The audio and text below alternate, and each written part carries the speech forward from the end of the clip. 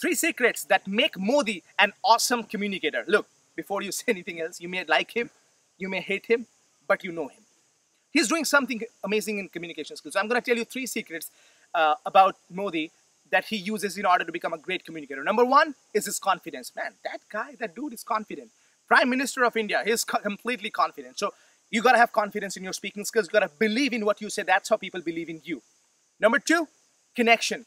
This guy knows exactly how to connect with an audience in a deep way. So any single time he's speaking, he does his homework about how he can connect with his audience. And same thing for you. Third is Modi is absolutely comfortable with his own style and he's comfortable being himself.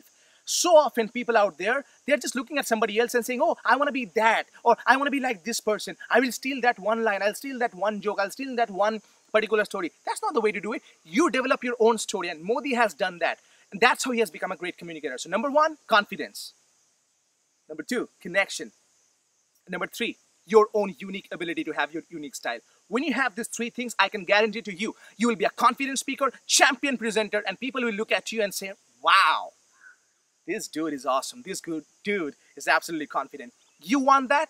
You want to hear that from your wife? You want to hear that from your boss? You want to hear that from all your colleagues? And I want to make it happen for you. When you come to Rock the Stage, I'm going to show all of that to you. Make sure you subscribe to the channel because I'm Bishal Sarkar, always reminding you that public speaking is not about perfection. It's all about connection.